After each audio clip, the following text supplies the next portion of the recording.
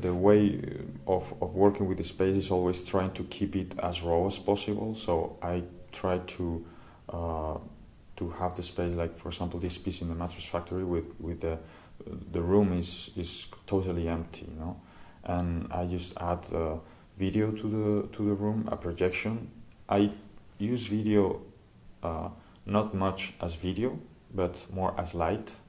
So it's more about changing the light, the shadows of the volumes that are inside that room.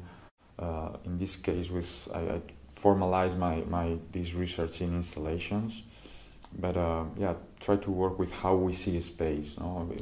Really try to see a space as a really subjective experience of the viewer.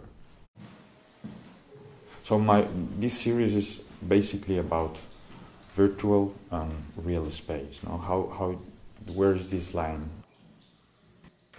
Trying to sort of diffuse this line that separates virtual, the space we generate mentally, and the space that it's really there.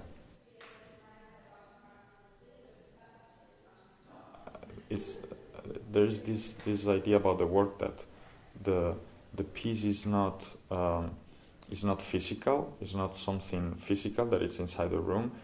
It's really like if I would be working with the space but inside the head of the viewer. That's sort of important, no? Like it's not working inside the space, but it's working how the visitor see the space. No? This is a sort of a change between working volumetrically or with a space within real.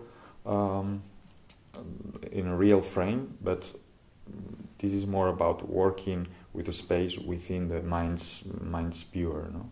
This is sort of, yeah, I think that's important to for me at least.